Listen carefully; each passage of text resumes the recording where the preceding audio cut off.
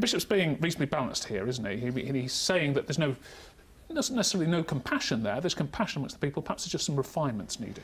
So the Bishop, like me, will be in direct contact with people. I'm wondering how some of the Conservatives and the Lords know how this is affecting people on the ground, because actually I have people consistently in my surgery and casework is rolling in.